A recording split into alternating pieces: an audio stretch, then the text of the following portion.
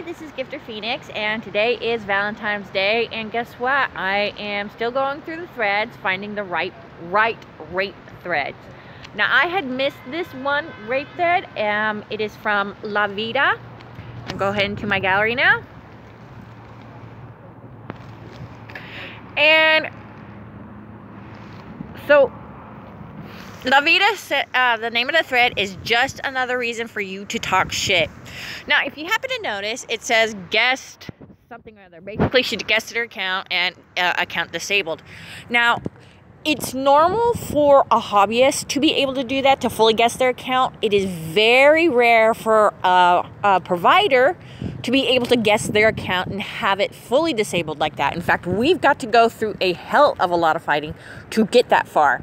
In fact, as I go on, you'll see where it says, like the infamous one, her account is disabled, but her picture and everything else is still there.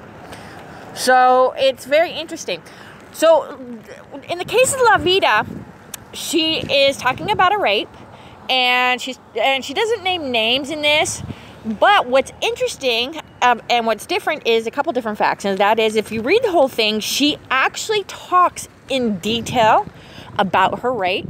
She talks about it months later. She actually takes responsibility somewhat to the point about her actually having a couple drinks. That's a rape victim.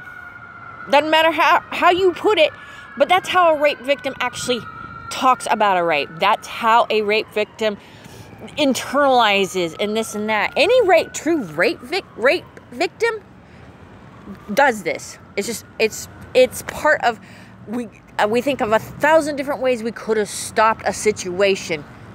So anyway, as the thread goes on, she continues to talk about the fact is that, guess what? There are a lot of hobbyists and there's a lot of providers that are ganging up on her, trying to ruin her name, trying to slander her, calling her crazy, all to protect the hobbyist.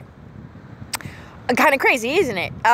Again, if you try to speak out on anything in the hobby, you really do. You get fucked over quite a bit. Where she even states, you were made to be quiet and accept. No, we don't need to be quiet and we don't need to accept. But what happens is that if you don't do this, if you don't play by their rules, guess what? You get called crazy, you get slandered, your reputation gets in the trash, you try and talk about it, you're slandered even more online. And then we have people like Liz Shue going, oh, I was raped because guess what? He didn't put a condom on. Really? Then we got Rocker Rick, calls her stupid and everything else. It's brutal. It is a brutal, toxic situation, and we have no one to go to. And by the looks of this thread, it looks like a mod. Yep, a moderator raped her. And everybody's trying to cover it up. So, if we have a whole bunch of mods that are nothing but rapists and the true rapist, where does that really stand for Eki?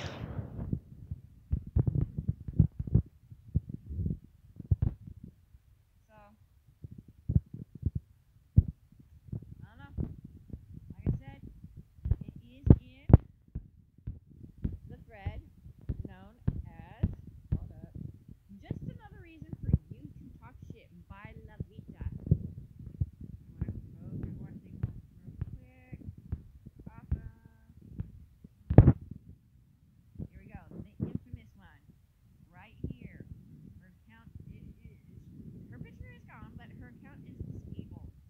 But it says her name, it doesn't say guested. It takes a hell of a lot.